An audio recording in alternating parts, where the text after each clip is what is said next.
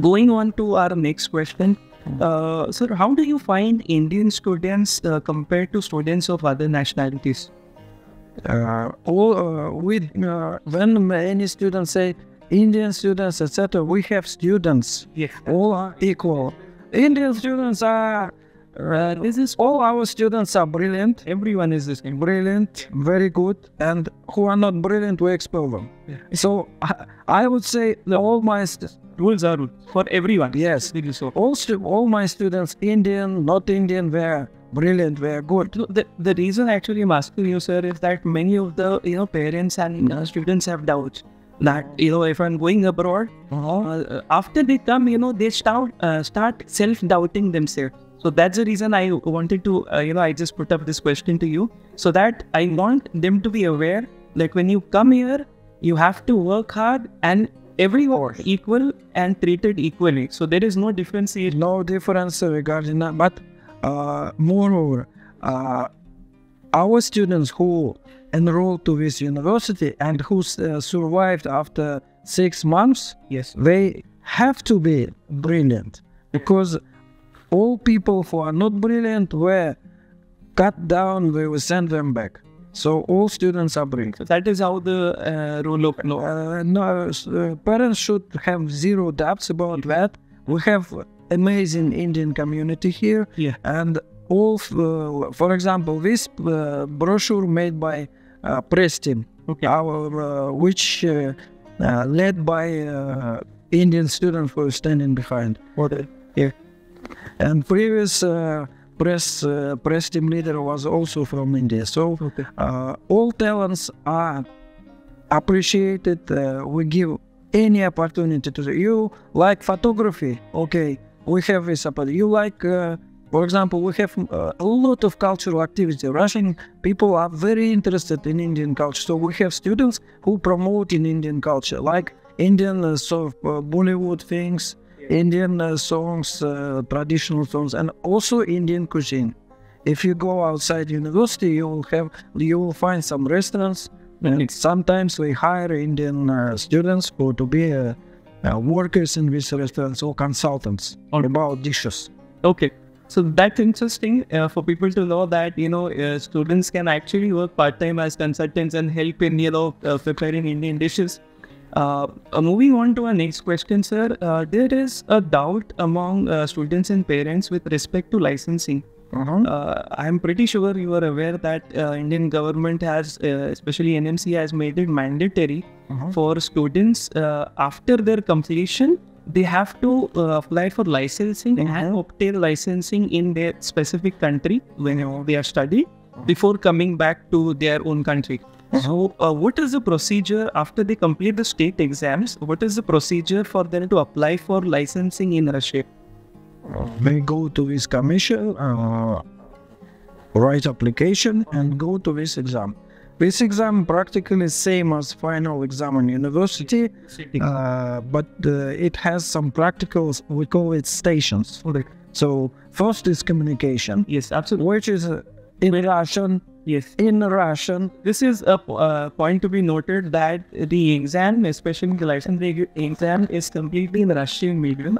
National Medical Commission of India require you to get 6 years in English, but it requires you to have license exam, and that too. All stations are in Russian. And first station is what?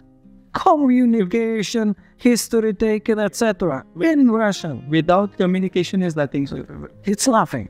It's nothing. That's why we're trying to knock the door to National Medical Commission. First of all, after getting Russian diploma, you are ready specialist. You don't need to have license exam in Russia, because license exam is just your allowance to work in specific area. After diploma, you can go to India and pass through National Medical Commission exam. You shouldn't go to this exam. It's weird. Yeah. If you're asking me to have 6 years in English, and which is also weird, it's like a topic which is from space, not on Earth. So the two different and conflicting parts. I will book ticket to India, and if they invite me, National Medical Commission. Last time when I was in Delhi, I was trying to get to this office and talk to these people. Okay. Zero response. So I ready to book tomorrow and fly to Delhi. So this video, we would actually like to address the National Medical Commission, and we would love you to to watch this video and at least listen to the suggestions carefully, because it is a part of a student's career and it matters a lot. So do hear to the suggestions and think about. Yes, maybe rich consultant can book tickets for them, bring them to our university. We will see what is medical education at least. Moving on to a final question, sir. Okay. What message would you like to give to the prospective students and parents who want to take admission at Bashkir State Medical University? My first and only request to be motivated. Yeah. So send your children if they want to become doctors. Yeah. Not for joyful and pleasant time abroad. No, it's not part of educational tourism. Yeah. We will expel these tourists. Yeah. I'm expelling 300 tourists annually, easily. So don't send the tourists to us. Yeah. Send future doctors. Second thing, students should not waste their times here. We have a lot of extracurricular activities. Okay. Surgical club. If you want to be a future surgeon, after classes, don't go to bar. Go to library. Take part in any activity. If you don't like these educational things, take part in cultural things. Promote your country. When we had Republic Day or Independence Day, students giving such amazing performances, dances, etc., with a lot of patriotic feelings in their hearts. So a lot of teachers, they like to come and visit these events. And we, as I said, our students are brilliant, so they show this. Yes. And they must be adjusted to high level of our students. We have very, very high level. Second thing, we have a lot of opportunities for employment. Yes. And if you never work as a nurse, no doctor assistant during your studies, a person who is who will get diploma, but have zero practical, his own practical exposure, a part of this internship, which we give to students, but then you get your own responsibility for patients. Internship means your supervisor is responsible for, then you're responsible for your patient. You will get this feeling before you graduate. But this requires Russian language. Yes, absolutely. This requires Russian language. Even to take consent from a patient, you need to know Russian language. So now NMC putting Indian students to very, very bad position in Russia, in other parts of the world, that students cannot be hired. Yeah. Every day, just behind the photographer, a student from Tajikistan, he will go tomorrow for our hospital, and he will get job. And Indian students who standing there, they will not get this job because zero fluency in Russian. Yes. This is one very interesting thing, and through this video, what I would like to convey is that when you come to Russia to study medicine, it is really very important for you to start learning Russian from the first year itself. What we've seen that students take learning Russian very lightly. They just want to come here, complete medicine and go back to their country. But just remember one thing, that when you're coming to a country to study medicine and something such as communication is very important, to make it a part to learn Russian starting from the first day itself.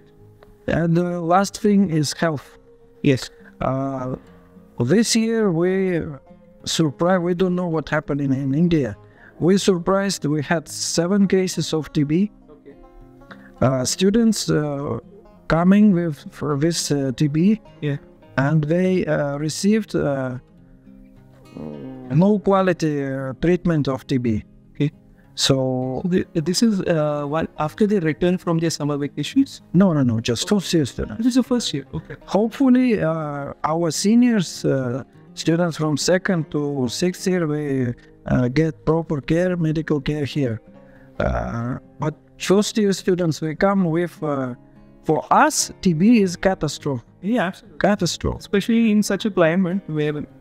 Typhoid. We never saw typhoid here. We get this exported typhoid. So, parents, dear parents, please take care and make X-ray for traveling. Yes, very important that you get yourself tested. As sir mentioned, all vaccines, X-rays done, get all vaccinations done, so that it is not only about... And bring documents, vaccination certificates.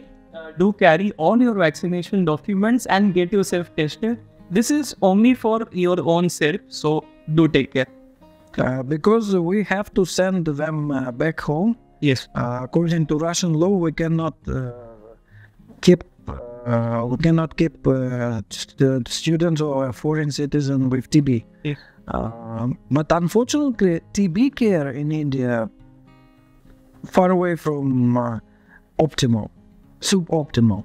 So that is the point. Yeah. Your children could be future TB doctors. They will get this knowledge, this education, how it should be done. In one of the students who, when I traveled back, after 2 weeks said, I got treatment, I'm healthy now.